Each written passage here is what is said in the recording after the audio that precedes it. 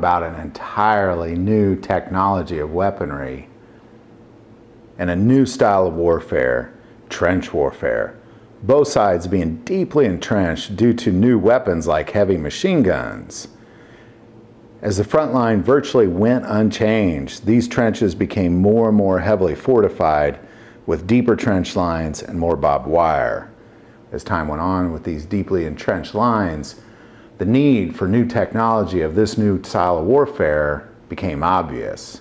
What was needed was a bulletproof vehicle that could carry soldiers through enemy entrenched barbed wired lines, armed with weapons that could destroy enemies once they're past enemy lines. Also to allow the rest of the troops through, and that really ultimately led to the tank technology. Early on in the war, a lot of experimental tanks came through, mostly built on tractor chassis. But the first real example was the British Mark I. November 20th, 1917, the first successful tank offensive penetrated enemy lines, but ultimately failed as the infantry didn't follow through. Germany ultimately took back the land that was gained by the British Mark tanks. A couple problems they had with these early British tanks is they only went 4 miles per hour, and ultimately they produced 400 of these Mark tanks. They came up with a couple versions, the Mark II and the Mark III, but meanwhile, British ally France was also working on a version of the tank. With a few failures, they finally came up with the Renault FT light tank, otherwise called the FT-17, invented in 1917. Produced by the Renault Auto Company, it was believed that Louis Renault began designing the FT-17 as early as December of 1915.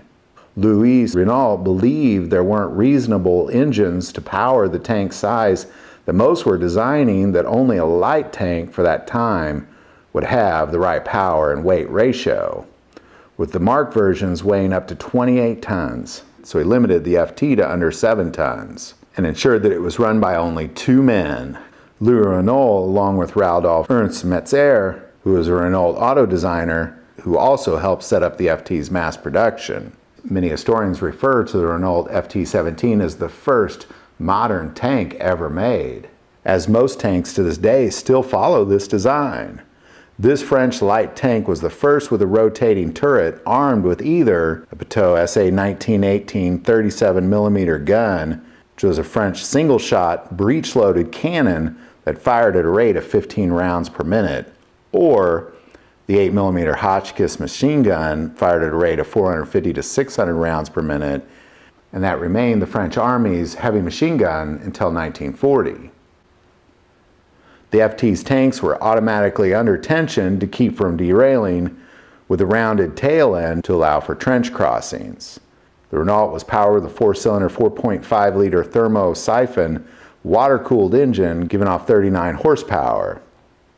This engine was designed to run regardless of the angle to navigate steep slopes and trenches without losing power. It was driven with a sliding gear 4-speed forward, as well as 1 reverse gear, 2 clutches for each track, ran with a 95-liter gas tank allowing it to run for up to 8 hours. Its armor was 8 to 22 millimeters thick, depending on where on the tank you're talking about. The French Army originally ordered 7,800 of these Renault FT-17 tanks.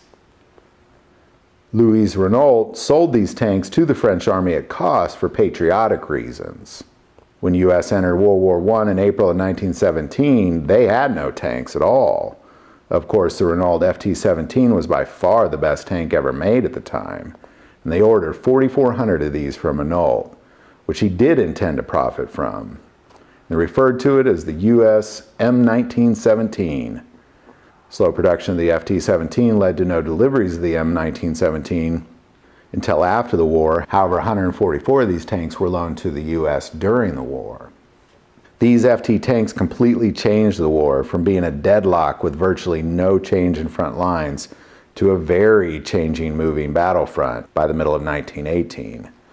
Ultimately, the French Army's plan was to attack with swarms of FT tanks, which completely shattered Central Power's lines, ending the war, and became by far the best tank of the war, eventually taking on the name of the Victory Tank. Thousands of FT tanks were produced following the war, But by World War II, during the invasion of France, the French army believed it would be another trench war and went to meet the Germans, but quickly became overrun, ultimately losing several FTs to the Germans and realizing it was outdated technology. Over time, 28 different countries use the Renault FT-17, and most modern tanks today take designs from the FT, making it not the first tank, but the first modern battle-worthy tank ever made. And as evil always shows its ugly head, it's weapons like the FT-17 that allow us to defeat it. Thank you for watching this episode of The History of Weapons.